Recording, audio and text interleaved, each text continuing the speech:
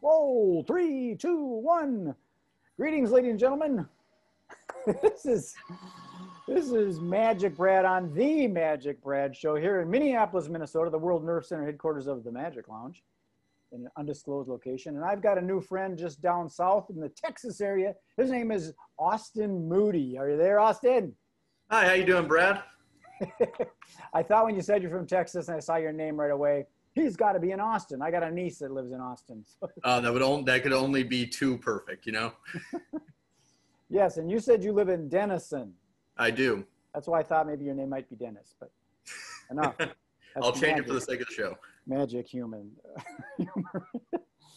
So this is very cool. I just started this show up. We're trying to get some momentum with it. And the idea is to kind of get some more exposure for magic without exposing magic tricks.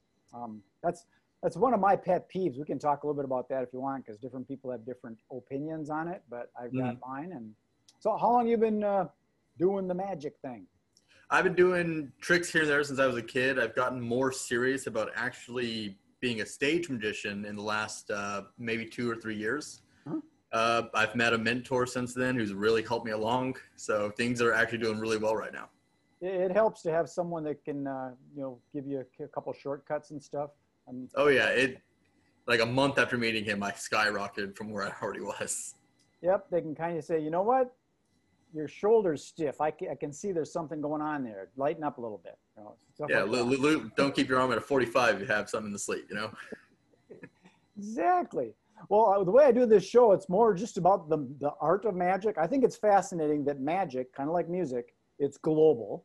And magic, unlike music, you can do anything with magic. David Copperfield made it possible to make the Statue of Liberty disappear, people making airplanes disappear, walking through the Great Wall of China. You can do anything with magic.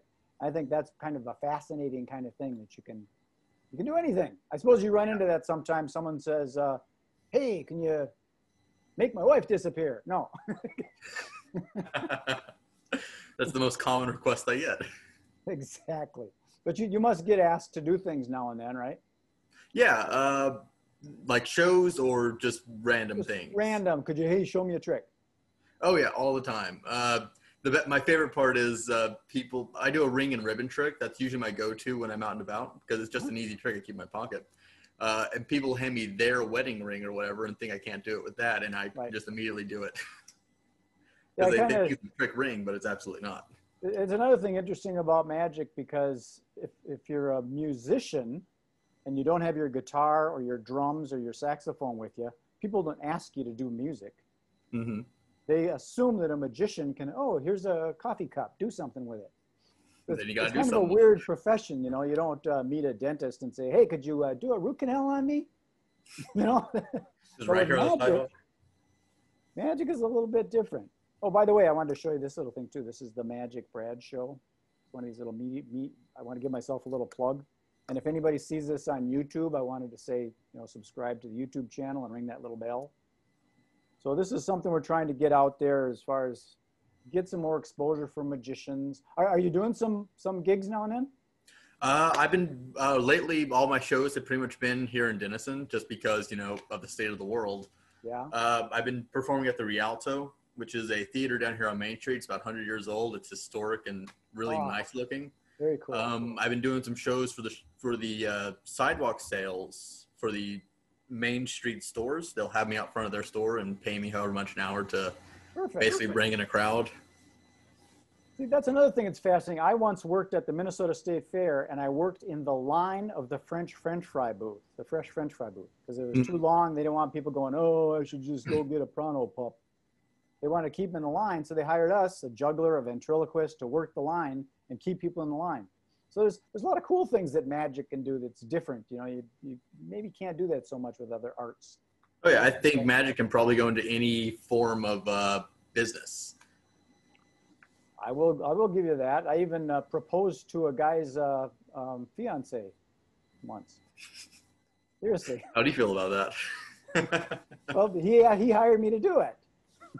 Because the situation was we know who they were and stuff, and he was out of town and wasn't able to do it when he wanted to do it, little glitch and stuff for work and stuff. So his fiance and her mother went to a restaurant, and my job was to pose as a restaurant magician walking from table to table. And what I did was a thing with some flash paper, and I produced the engagement ring, or the wedding ring. Yeah. So at first she goes, "Oh, wow, cool." And then all of a sudden it hit her that this guy set this thing up, and she started crying, and got real emotional. It was pretty cool. I bet that felt good. That'd be really cool. I've never done anything like that. Yeah. Well, I started doing magic when I was like 5, 6 years old as a little kid, and I graduated high school in 1975 and did get a job because that's what you're supposed to do. And I got laid off, and I thought, where's my gold watch? So I decided to be full-time. So I've been doing it full-time, 70s, 80s, and 90s. I'm semi-retired now. So personally, I've done a lot of weird stuff. I did another gig once. My job was to embarrass this woman's sister because they had this running gag of doing some practical joke to them. So I had to trick her at the airport. She was picking up her luggage, and I grabbed the bag. And so I had secretly had some a bra and panties in my hands. I reached in the suitcase. She was going, "That's my bag." I go, "No, this is my bag. Are these yours? These are mine." And she was bamboozled because she knew that was her bag, and she's wondering, how did those panties get in her bag? So that would raise a lot of questions very quickly. Exactly. So magic is a lot of fun, being in a lot of different situations. I think a lot of people really appreciate magic unless they've been wounded by it, by a performer that made them feel stupid instead of being amazed, because that can happen too, where you humiliate someone. Oh yeah. Like, so my kind of stage act, yes, I'll make jokes at the expense of people, but never anything that I know is going to offend anyone. And there's a fine line between humor and offensive, you know? Yeah, with some time, you understand who you can do that kind of thing with, and it'll be okay. Nowadays, it's even harder though with the whole political correctness thing. Oh yeah. You just got to be careful, and you got to be real careful with any kind of material that's a little bit on the dark side or the blue side. Oh yeah. Especially if you're doing corporate events and things like that, and that's where the experience comes in. When someone's hiring someone, is he dependable? He's got to be good. He's got to be dependable, and he's got to have some experience and not know to do something stupid in front of the CEO's wife. You know. Oh yeah, you don't want to do that. What kind of stuff do you enjoy doing? Do you like doing the stand-up comedy parlor size stuff, or you like doing the bigger stages? I like doing the bigger stages. Is my whole niche. In fact, my mentor is J. Scott Berry. Oh, Jay. Right? Everyone knows Jay. So we meet up once a week on Zoom, just like this, and everything he's teaching me is basically stage magic, with the occasional close-up piece so I can do roving magic and stuff. But the goal is to become a full-time stage magician in the next 2 or 3 years. I think you can do that. I don't even know if it takes that long. I mean, to tell that's a very generous estimate. I'm assuming it could probably be done in about a year or so, depending on how things go with everything going on right now, in the world. True, but you'd be surprised. I mean, the upside doing the Zoom kind of stuff is your audience is kind of limitless. If you can market it right and find the right people that want to see what it is that you're offering, and if you have some experience, I have a lot of experience in the event industry. So there's organizations called Meeting Professionals International. Are you familiar with them? I am not.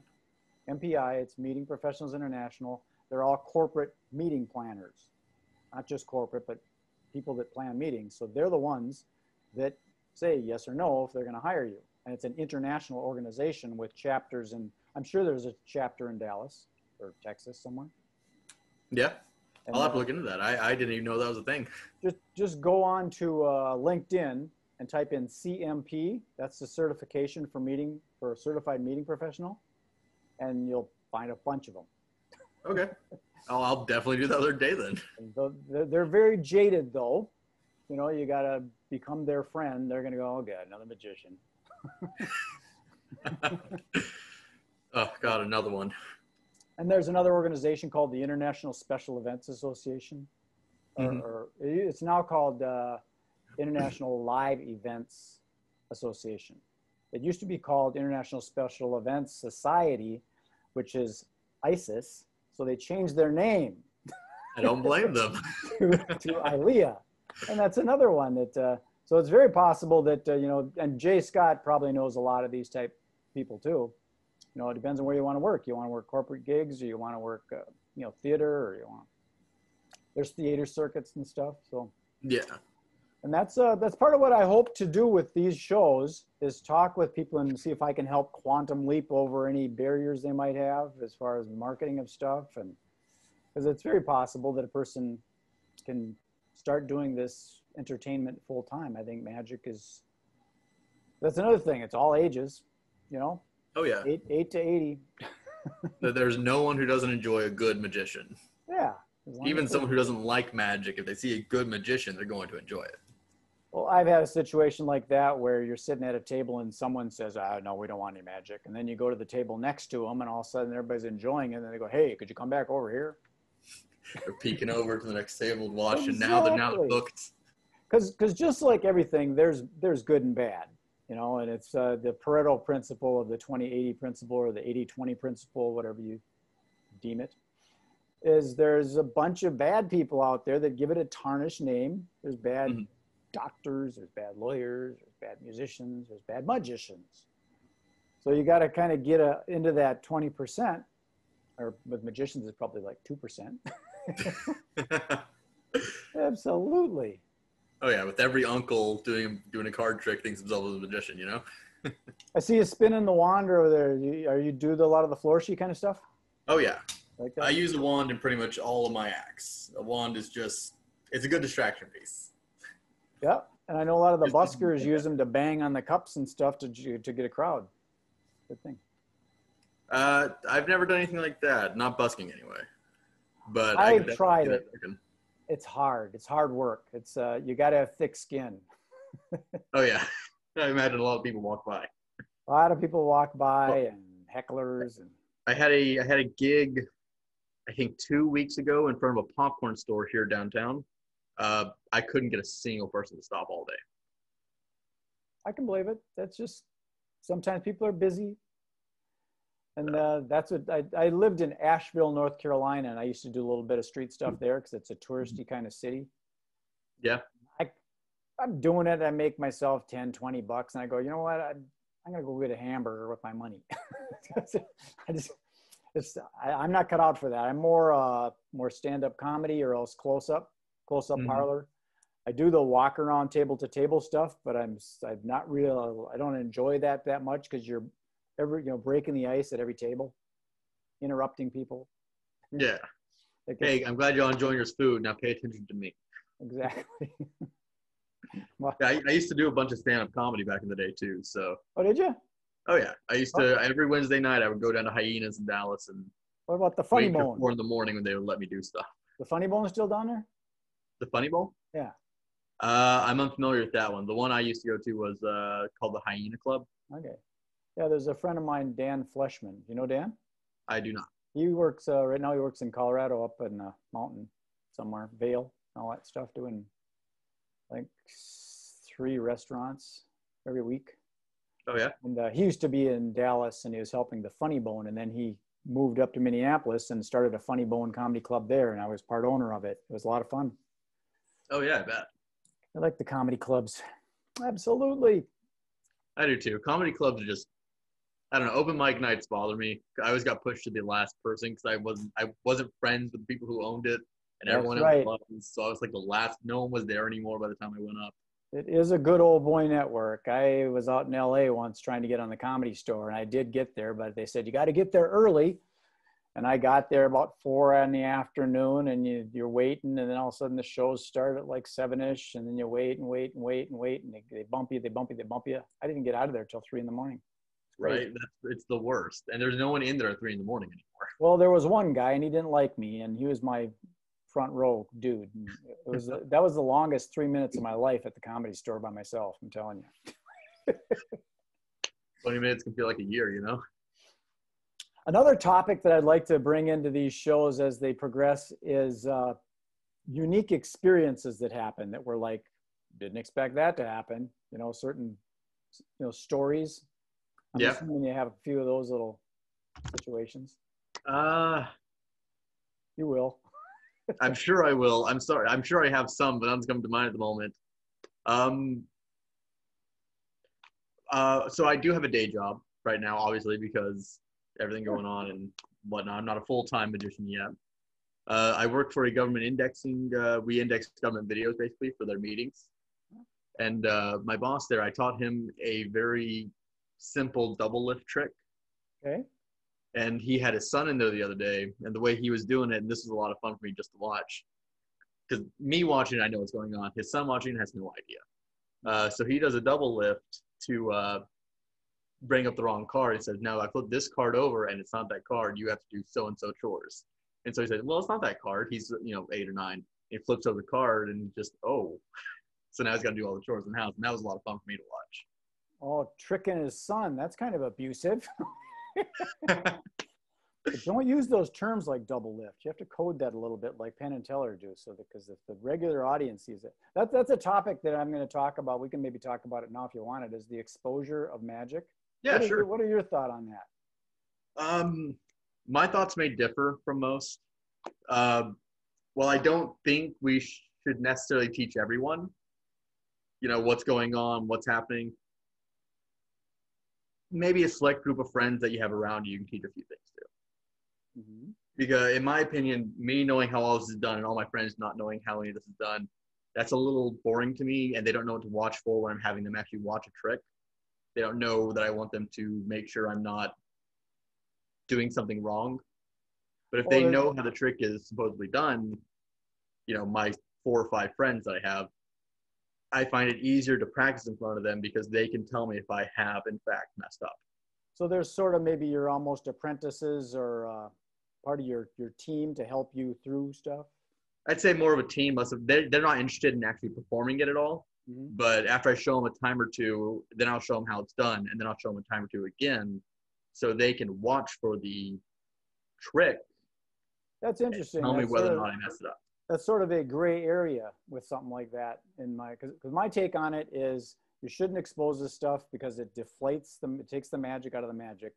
And the people that are exposing it, they should do it in closed rooms in private. They shouldn't be doing it on TikTok and YouTube and just letting it out everywhere. And I completely agree with that. And it's not so much that people should not have a place to learn, because you can figure out how to unlock the door. Either you pay for it or you be a member, or you go to the magic store, you find a mentor like Jay Scott or something. But just putting it out there, it isn't so much that that's the bad part. The bad part is the lay audience that doesn't want to know how it works, and they stumble on it by accident. It's kind of like a little kid walking in on your dad and he's getting dressed in a Santa suit. Yeah, it ruins the whole experience. Exactly. Or it's like giving someone a gift without wrapping it. Yeah, it's no fun anymore. Or telling a joke, but telling the punchline first. Ooh, that would be trippy. Yeah. So I think that the magic should not be exposed for that reason. If they're going to be teaching stuff, most people that are doing it, they're doing it just to get clicks and views and stuff to make money with their YouTube channel or whatever. And then it's a liaison into, teaching a class and charging for it. But I think they should not be exposing it publicly. Oh yeah, I completely agree. I do have TikTok. I pretty much, what I'll do sometimes put videos from my actual stage show on that. But there's a lot of videos on TikTok that get recommended from this one kid, I'm not going to name any names, who shows you how to do tricks on TikTok, and that has always bothered me a whole lot. Well, there's a lot of them. There's those 2 Asian kids where some guy does it and the other guy grabs it out of his hands and exposes it. I know exactly who you're talking about, yeah. I don't like that. It's bullying is what it is. The guy's trying to magically entertain and some other knucklehead grabs it and exposes it. It's cruel. Yeah. So I think it's wrong. There's people who, Jay Sankey, I think he even teaches some stuff. Some people will try and defend it, say, well, Penn and Teller did it. I think that was wrong. I think it was wrong. The masked magician exposing it. I know why they did it, because it's good press, it gets attention, but I think it takes the magic out of the magic. It's not fair to the audience. Yeah, I'll completely agree with that. But in your situation, like I said, I only have about 5 friends who I show anything to. Yeah, that's an interesting thing, that maybe what you do is, because magicians look at things a lot differently than a layperson that might not see it. So if you have a team and say, this is my team, maybe you swear them to secrecy. All right, they're not allowed to tell anyone how any of this is done. We're going to They keep know this a tight little circle. And then I want your opinion from a lay audience, unknowing of the magic secrets. What do you think of this? And then you could show them the secret and say, can you still see that kind of thing? And then yeah, that's about how I run. Yeah. And if there's like in the little click, in the sworn to secrecy thing where they're not going, yeah, you should see that thing that he does with that. It ruins it. I don't know. That's on my own. I'm 63, so I'm from the old school where you don't learn anything. You walk into the magic store, you buy something, but you don't see how it works until you paid for it. And then you get to befriend people, and then they'll eventually show you a few things, and you start learning and you work your way up. You don't just, well, I got $100,000. I think I'll buy an Ezra illusion. I bought an illusion show, and now I got to figure out how to do it. Yeah. But it's mostly my girlfriend who I'll have do that with. Yep. Sometimes her daughter will be around. But they're going to figure it out anyway with the amount they want to practice. That's right, but that's still not the excuse to do it. Yeah. My best friend, his wife, she doesn't want to know, and he doesn't teach her anything. Same with my wife. She doesn't want to know. So, but if you're using somebody that maybe they don't do magic, and you say, hey, could you look at this and see if you see anything? And then they see you did the move, and you can say, okay, yeah, that's how I did it. Now let me do it again. Did you see it that time? Okay, no, I didn't. Okay, good. Maybe. So they can help you that way as long as they keep it tight. But if all of a sudden they go, yeah, I was with my boyfriend, is out at the restaurant, and he did this thing with this card thing, and here's how it works. And then you buy ads on Facebook and expose it to a bunch of people to get likes on your page. Yeah, that takes the fun out of it for me when everyone knows how it's done. I want to be the guy who there's a slight rush knowing how it's done versus not knowing how it's done. You know what I mean? I've seen situations where people have their phone with them and they're in the audience and they see, okay, silk and ball trick. Oh yeah, that's what he's doing it. Oh, that would bother me. If I saw someone doing that, I'd be angry. That would exactly. upset me immediately. It's just, but it's available on the internet. And that's part of the problem is it's open forum. Mm-hmm. Anyways, that's some of the topics that I'd like to talk about. I don't want to dwell on the expose of magic, but that's what this show's about, is getting to know each other. And maybe if someone's got a convention or something coming up, like you mentioned that theater, if there's a possibility of coming down there and doing a show, or maybe doing it remote, or doing a talk show. Who knows what might happen? I've got up here, we do a Sunday Night Magic. Mm-hmm. It's closed now. It's dark because it's pandemic, and then Eagle Magic Store is like the oldest magic store in the country. It's still physical brick and mortar running. Nice. Well over 100 and some years old. And then the Magic Lounge, I used to do these on the boat, the river boat in Mississippi. Oh yeah? Yeah. And then another place we got here is the Underground. And then I have this concept of creating a festival, kind of like what J. Scott Berry did with the Weekend of Wonder in Asheville. Yeah. I worked with him on that. I was one of the strolling performers. Oh, that's really cool. And but I'd like to create some kind of festival / convention for magicians. So a small percentage of it would be magicians, and the bigger percentage would be just magic enthusiasts, and have people at theaters and on the street and at restaurants and in bars and doing shows and all over the place in the city for a whole week. I'd like to see it go for a whole week. I bet that would take off easy. People, especially right now, magic's getting bigger than it ever has been. Well, that's why I'm planting the seed in this video, so that if the right words come out and someone says, hey, I'll help you with that, and then be able to create that.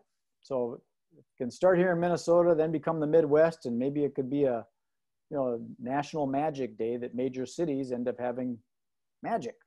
That would be amazing. It'd be fun. Get it sponsored by Macy's. Macy's is big with the magic thing, Are they? I actually didn't know that. Macy's Magic. They got a big magic star. Look on their website. You'll probably find something magical. I'll check out Macy's later then. I don't go on Macy's very often, believe it or not. You never know.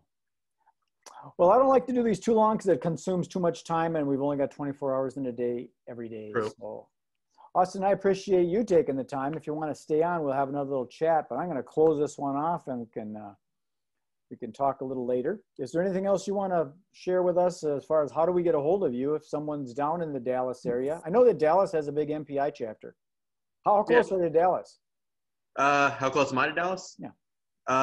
45 minutes to an hour.